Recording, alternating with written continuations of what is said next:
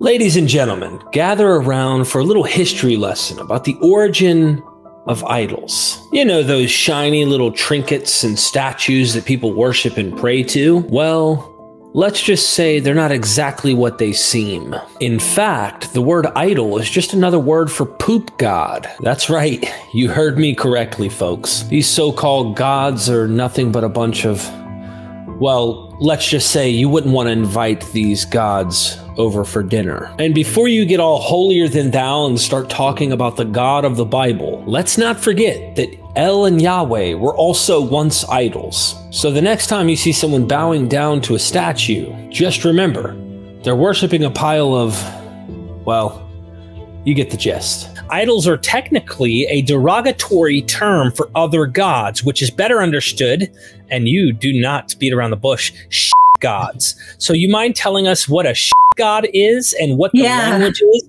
And I want everyone to please get the book. I cannot brag enough about it. So please tell us what a god is, or better yet, an idol. So we get the word idol from the Greek Bible. So in other words, the ancient Greek translation of the Hebrew scriptures. That's where this, and quite often the Greek term idol particularly translates a Hebrew word, gillulim, which is a plural term, which basically is best translated as gods. It comes from a word that means, that's used of dung, or kind of rolled up, you know, like balls of dung, rolled up poo, basically. And it's a term that we particularly find in the book of Ezekiel and other kind of priestly type literature. And it's a way, again, of debasing cult statues of deities. So Yahweh probably had his own cult statues within certain worshipping communities. You know, obviously we have the prohibition on images in Deuteronomy and Exodus, which, you know, you don't tell people not to do something unless they're doing it. So the term gillulim is used as a deliberate way of really talking down, you know, it's talking basically. It's really talking down the cult statues of other deities, because don't forget, cult statues were understood to be the deity. They weren't just a representation or a symbol. They were understood to manifest the deity. So yeah, that's where that term comes from. Story about Baal, where I use this recently because this is my new Bible.